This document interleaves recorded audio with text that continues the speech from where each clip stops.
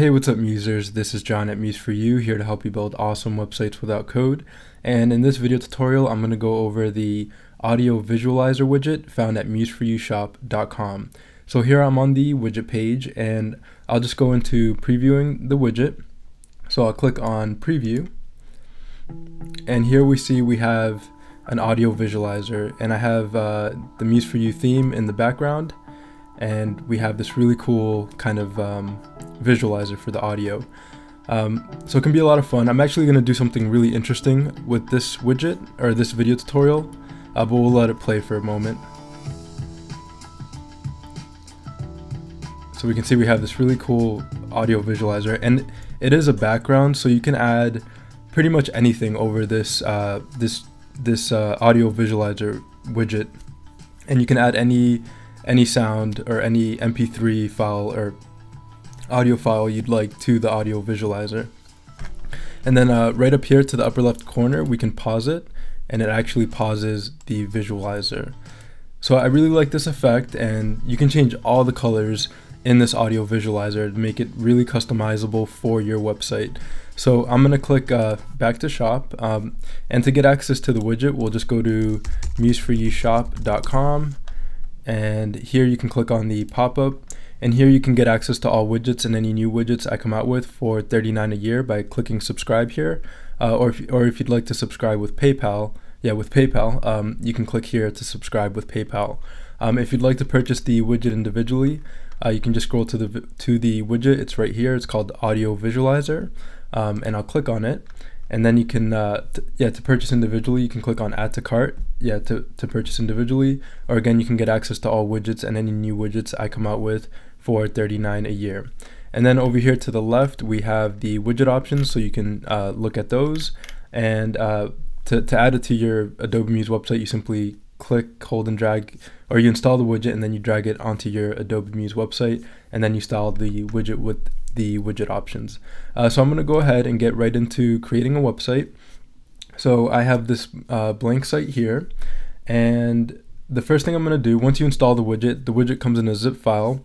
So you extract the zip file, and then you double click on the .mulib file, and it will install the widget into your library panel in Adobe Muse.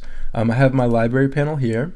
If you don't see your library panel, you can go to Window and then click on Library to bring up the library panel. And then I'll scroll down to the Audio Visualizer widget, which is right here. It's in this folder, and then you just click the drop down, and then you have access to the widget here. So I'll click, hold, and drag and place onto my Adobe Muse website. So initially, the first thing you'll notice is like this red box, and you'll probably be thinking, you know, what is this red box? And all this is kind of the container for the text that says loading the audio, and I'll show that in a second. So we have this this box here, and then if we click on the widget options, here are all the colors. We can customize the stars in the background, customize the waveform colors, customize the bubble colors, and just all the colors in the widget you can customize. So then the first thing we want to do is select an audio file. So right up here it says select an audio file, so I'll click add file. And then here I have the Muse for You theme song right here. So I'll double click, and that's basically it. I have all the colors styled here initially, so I'm just gonna leave it like that. And now I'll go to File, Preview Page in Browser. And then initially there's like this loading data thing that appears, and and then the audio visualizer plays. So there we have it, and I can pause it right up here in the upper left hand corner. But yeah, there's the widget, and we've previewed in the browser. So you can add anything over the top of this widget, and one idea I had was to add the new responsive side menu widget that I just came out with, to add it to this website. So I'll go to my library panel, and I'll scroll down to the responsive side menu widget, which I have right here, and I'll click, hold, and drag and place onto my Adobe Muse website. I just created a video tutorial on this yesterday, and I did want to show it on mobile device at the beginning, but I showed it at the end. So if you want to see it work on mobile, just go to that video and then scroll to the end, and I showcase that menu on my mobile device. So yeah, here's the widget, the responsive side menu widget. So I'll go to File, Preview Page in Browser, and here's the menu. So we have this really cool menu, and we have this audio visualizer in the background. So that's a lot of fun. It can make for a really fun website, and this menu is responsive, so you can go like this, and it's responsive. And then we have the audio visualizer here, which is also responsive. On different mobile devices, because let me lower it here, some mobile devices don't always accept audio, and some of the formats are different. So it does really work best on desktop, but you can experiment and see if it works well on your device. But because it's kind of a lot of animation, sometimes mobile devices don't do so well with it. But yeah, go ahead and, you can experiment and check it out for yourself. This menu though is fully responsive and works great on all devices because it responds to the browser width, and then when you get to like a mobile device width, the menu covers the entire width of the screen. Okay, and yeah, so there's the audio visualizer, and I can even write some text over it. So let's say I'll type in Muse for you. So I'll create some text. I'll type in Muse for you, just like this, and I'll center it. I'll use, again, TS. I got it from pixelbuddha.net. I'll add some spacing there, and we'll center it in this text box here. Let me make Muse for you a little bit bigger, like so. And I'll make it white right here. And here, let me change the background so we can see that. And I'll center this in the browser. There we go. So now I'll go to File, Preview Page, and Browser. And that's a little bit too high, but we can mess with the placement and get it really, really great. So let me pause this here in the background, or close this here.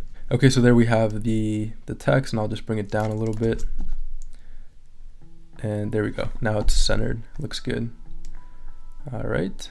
So there we have it. So we can put anything over this. And if we even wanted to add anchor points with the menu, we can do that really quick. So I'm just going to create a section down here, and I'll just make it any color like this. Let me take off this blue background here, or we'll leave it so we can kind of see that text there. All right, so I'll create this section here, copy and paste. Yeah, let's bring this down. And I'm just going to go through this fairly quickly just to showcase the menu and some more movement in the website with the audio visualizer in the background. And I'll change this color here to that green here. All right, so we have that. I know these colors aren't too attractive, but just going to showcase the menu. So I'll create some anchor points, and I'll call this anchor 1. And I'll create another anchor point, and I'll call this anchor 2. Then I'll center all this just to make sure it's nice and aligned. And let me distribute the spacing, just something I like to do there, just so we get some cohesiveness between the menus and the anchor points, or between the sections and the anchor points. So that looks good. We have some spacing between the anchor points and the different sections. So now in my widget, because I actually have the menu items linked to anchor 1 and anchor 2, these are the initial names. I don't have to change the names here. If you did name the anchor something different, then you'd need to name the anchor, you would need to change the name of the anchor here. And just make sure for anchors that you have the hashtag here for the anchors. So that's it for the menu. So now I'll go to File, Preview Page, and Browser. I'll open the menu. I'll go to Menu Item 1, and we can see it goes to those different sections. So you can really have this nice visual effect for your website, and you can have users navigate easily to those different sections on your website with the responsive side menu. We notice here that the menu isn't on top, so to change that, we'll just click on the menu, Arrange, and Bring to Front. And let me close this here. And now I'll go to File, Preview Page, and Browser, and there we have it. So now the menu will be on top, and that looks good. And we could even put the menu on the master page just in case we have multiple pages. And for that, I just did Command X to cut, and then I'll go to the master page and paste in place. and now the menu is there, and we want to make sure that we put the menu on its own layer so that it's on top of all the other elements. So we're going to create a new layer, layer 2, and I'll place the menu under layer 2 because layer 2 is on top of layer 1. It's going to be on top of all the elements because all the elements are initially on layer 1. So again, I'll go to File, Preview Page in Browser. The menu is there, it's on top of everything, and looks really good. And I'll change the text in the menu. I've already created a video on this, so I'm not going to go over it too much. I just like playing with it and changing kind of the font in it. So we'll use this here, or we'll just say Lotto. I'm used to using Lotto there. We'll go to Plan, File, Preview Page in Browser, and there it is. We have the menu and the font has changed in the menu. Okay, and we can rename the menu and all the menu items, and select the icons that we want here for the menu items, and we can choose up to 12 menu items here for this menu. All right, and we can even take off this top bar here if we notice there's a top bar, and I feel like I'm going over this menu too much, but there's so many features in it. You can click Remove Top Bar, then I'll go to Plan, File, Preview Page in Browser, and there we don't have that top bar. It's just the audio visualizer here in the background. There we go. We have those different sections, and you can change the easing to those sections. So yeah, this is the last thing I'll show with the menu because I did want to showcase the audio visualizer, but it's just fun to merge these widgets together and kind of work with the different options here. So scroll to speed, I'll say 1000. Scroll to offset from anchor, we don't need to do that, and we don't need to set the offset before or after anchor. That's only if you wanted to have the anchor scroll to a little bit before the anchor or a little bit after the anchor. And then for the scroll to easing, I'll set it to ease in circ, just to see how that looks. And we added 1 second for the scroll to speed. So before it was 500 milliseconds, and because it's in milliseconds, 1000 milliseconds equals 1 second. So I entered in 1000, so it'll take 1 second to get to the anchor points when you click on the menu item. So I'll go to File, Preview Page in Browser, Menu Item 2. We can see it's a little bit slower, and it has a little bit of a different easing there. All right, and we need to add some more scroll space here so that it completely scrolls to that second section. All right, that's a little bit too much scroll space, but I'll bring it up, and I'll go to File, Preview Page in Browser, close this. Let's go to Section 2, and there we go, it scrolls to those sections. And we can see it has kind of this cool easing to those different sections. All right, looks good. So one last thing I'll show with the audio visualizer, which is what this video is for. Here I'm just gonna add the top bar again because I like the top bar. But one last thing I'll show is that if we go into the home page here and we go to the audio visualizer widget, if we move this down more in the website, the loading text will be lower in the website. So I move this box lower, and if I go to File, Preview Page in Browser, we can see that loading is lower within the website, and you could even pin it to get it exactly to that section of the website so it doesn't move with the website. So if I pin it to the top and I go to File, Preview Page in Browser, it'll stay fixed there even if the browser is smaller. And it's not really a big thing, but if you wanted it to stay in a fixed position, you could with the pin option here in Adobe Muse. But I'll just move it lower kind of here underneath the text, and I'll align it to the center, and I'll go to File, Preview Page in Browser, and there it is, quite low, and so is the text.